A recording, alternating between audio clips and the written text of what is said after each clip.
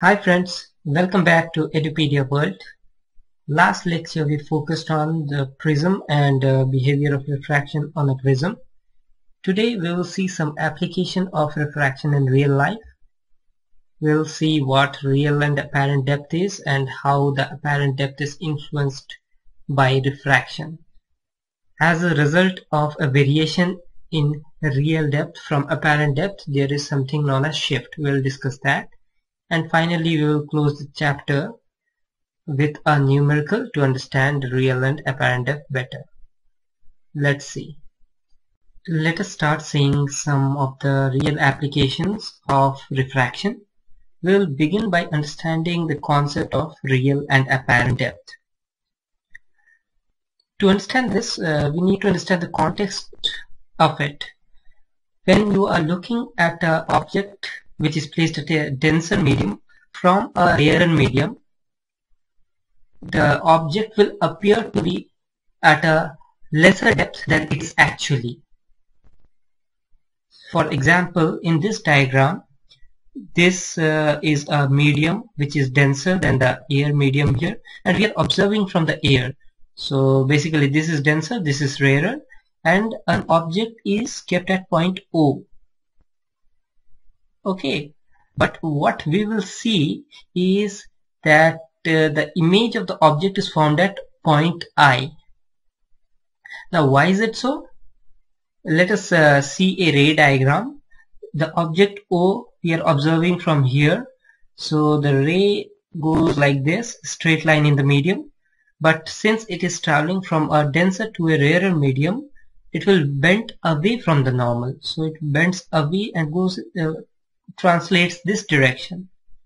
Now to form the image, the ray needs to be traced back along this line, which comes along this line, and ultimately it meets here at the normal line. So the image is formed here, whereas the object actually is present at O. As a result, what is happening? The real depth is this. The real depth is this. But what we are seeing as the apparent depth is this. Therefore, on observing from a rarer to a denser medium, the object appears to be closer. Now let us see the calculations behind this. Okay, let us call this as mu1 and this as mu2, the refractive index of the two mediums. We know that mu1 will be greater than mu2. Why? Because this is the denser medium. 1 is the denser medium. Now let us apply Snell's law. When we apply Snell's law, applying Snell's law, what we'll see is this is angle of incidence and this is angle of refraction. So mu1 sine I is equal to mu2 sine R, the basic Snell's law. Now let us find out what sine I is. Since this is I, this is also I, alternative angle, and sine is opposite side by hypotenuse. So this will be this AB upon OB. Therefore, mu1 times AB upon OB and mu2 times sine R. Now this is R, right? Therefore this whole angle will be R, and this being the alternating angle will also be equal to R. Therefore sine R will be this opposite side, that is AB upon IB, right? So we can write sine R is equal to AB upon IB. Upon a little manipulation, what we can see is AB cancels out, and we really want to find the relation between the real depth and the apparent depth. Let us explain it in terms of IB and AB, rather IB and OB. So we can see that IB upon OB is equal to mu2 upon mu1, and these both are with reference to vacuum. So the refractive index, mutual refractive index, can be written as mu2 1, right? But what have we got now? We have got IB, that is this length, and OB, this length. But what we really need is the relation between AI and AO. Now if we see this point B and A, in reality the point B and A are very close. We are seeing more or less directly above, but just a bit moved from A. Therefore, we can approximate IB as IA and OB as OA. Why is this? I repeat it again. This is because A and B are very close. So let me write it down. IB is approximately equal to IA and OB is approximately equal to OA. Now we will be replacing these values here. IB can be written as IA, OB can be written as OA, and this is refractive index of air with respect to the medium. Okay. Now IA is the apparent depth, right? This is not the real depth, this is the apparent depth. Therefore we can write the apparent depth is the refractive index of air with respect to the medium multiplied by the real depth.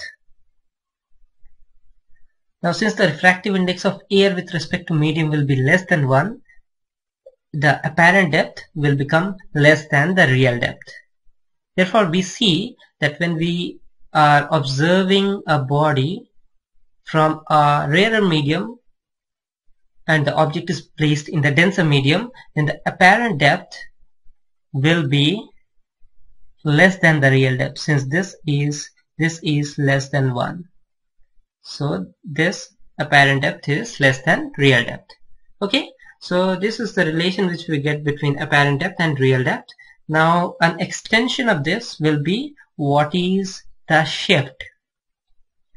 What is the shift in the image and the real position, that is, what is this distance? So what will be the shift?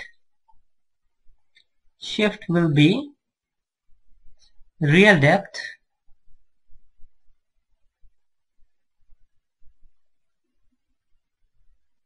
subtract apparent depth from it, and that we can express as apparent depth can be replaced with this whole thing, so it comes here, and we can write it as real depth and multiply it with 1 minus refractive index of air with respect to the medium. Or if we like, we can replace this with depth, real depth, 1 minus 1 upon mu 12, that is refractive index of the medium with respect to air. It does not matter because this and this, the reciprocal of refractive index of air with respect to medium and refractive index of the medium with respect to air are same. So we can express it in either way. And therefore we see that the phenomena of refraction leads to a different observed depth than the real depth. Let us now see an example image which will let you see this actually happening. This image shows a pencil which is dipped in water, and we are seeing from the medium air. So we are seeing from a rarer medium into something which is in denser medium, right? So ideally the pencil is a straight object, so it should have been, the image of the pencil should have appeared something like this. It should have gone straight like this. But what we are seeing here, interestingly, is that the pencil is getting bent here. Now why is it that? This is because since we are observing a pencil which is in the denser medium, the apparent depth of the pencil is reduced than its real depth. Therefore, it seems to have moved upwards, right? It should have ideally been here, but the image is shifted upwards since it is in a denser medium, and as a result, the pencil appears to be bent in the water. So this is one real life scenario where we can see practically the refraction taking place. This happens in a lot more scenarios. You might have observed that if you throw a coin inside a bucket of water, the coin actually appears to be closer than what you feel the distance once you put your hand inside to pick up the coin. So these all are different variations of the same problem. Right. So now with this understanding, let us see a numerical on the bending of the object due to the apparent depth in form of a numerical. The question which we have at hand states that a river appears to be 3 meters deep. It appears, therefore this is the apparent depth. Apparent depth is equal to 3 meters. Now it appears to be 3 meters deep, and the refractive index of water with respect to air is 4/3. Refractive index, I am denoting it by mu, of water with respect to air is 4/3. We are supposed to find the real depth of the river. Real depth is supposed to be found. Now we just saw a while back that the apparent depth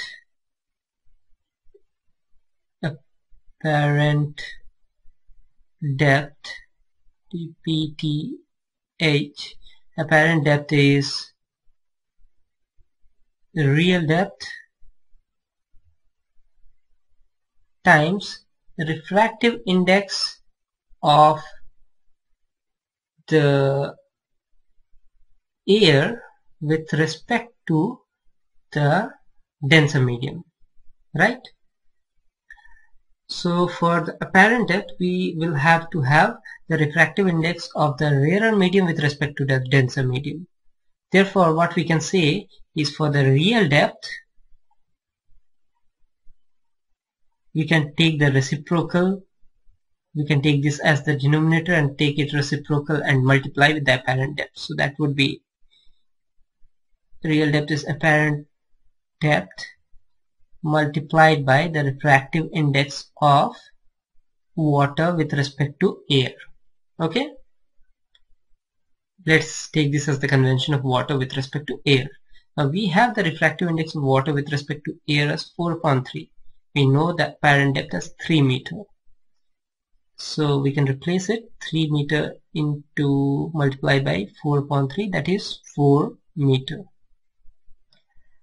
So we find that the real depth of the river is actually 4 meters, which is 1 meter more than what we are able to observe. Now a quick way to check whether the calculation is correct or not is that the real depth should be more than the apparent depth, because the apparent depth, basically the object appears closer than what it really is. So here the real depth is 4 meters, which is more than the apparent depth 3 meters. Therefore we can roughly estimate that our calculation is in the right path. Okay, so with this simple example and the theory which we studied today, we saw a practical example of refraction taking place and how it affects the real physical phenomena. Next lecture we'll see what critical angle and total internal reflection is.